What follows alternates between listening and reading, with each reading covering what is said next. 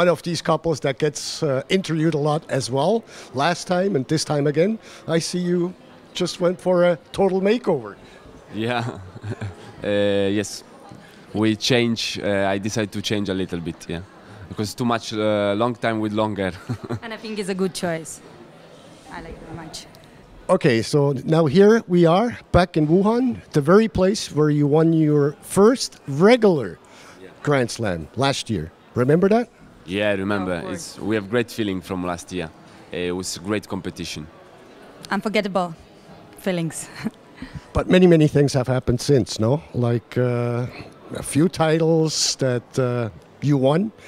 Right now you're coming back here as a world champion. Has anything changed now?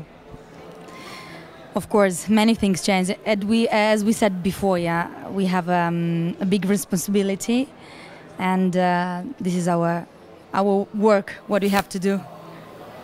Yeah, it's not big changing. We still felt so much inspired to dance, and but more sure about ourselves this year.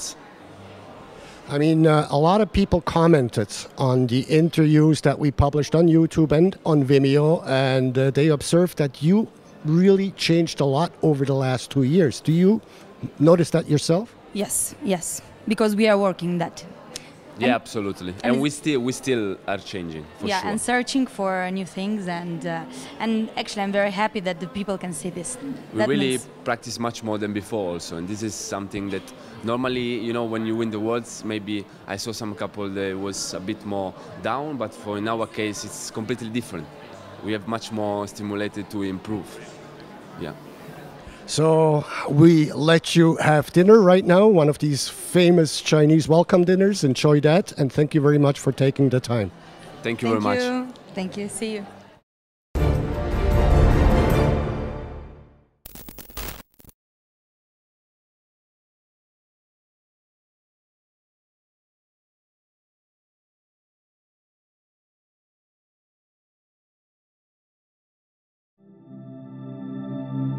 Glitteringly glamorous,